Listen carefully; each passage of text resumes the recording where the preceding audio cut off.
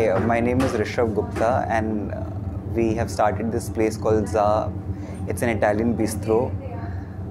We serve authentic Italian food, and as we are a bistro, we are also inexpensive at the same time. So our aim is to serve authentic Italian food at affordable rate so we can reach out to the masses, because as gourmet food is expensive, and when people want to eat gourmet food they have to either go to a 5-star hotel or fine dine restaurant, and I think it's intimidating for most people to go to a 5-star hotel most of the times because of the pricing, the ambience and the place and the setting. So we want to make gourmet food more accessible to the mass by having a very casual setup and also pricing it reasonably, so we can reach out and people can actually know what gourmet Italian food tastes like.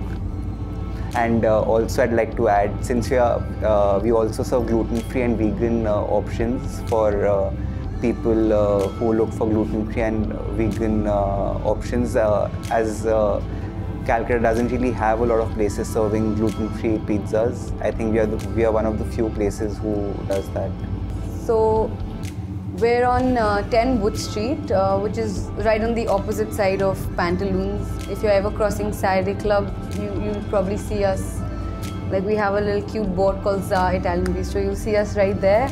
So if you're ever passing by, or if you want to come, just drop in anytime you want. We're open all days of the week.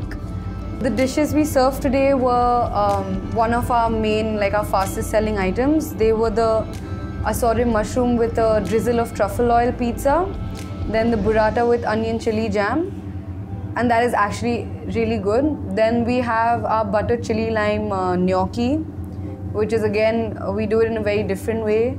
We did the chicken parm, which has tons of melted cheese oozing out, and then we did some hot chocolate and the Portobello mushroom, which again is one of the best sellers over here.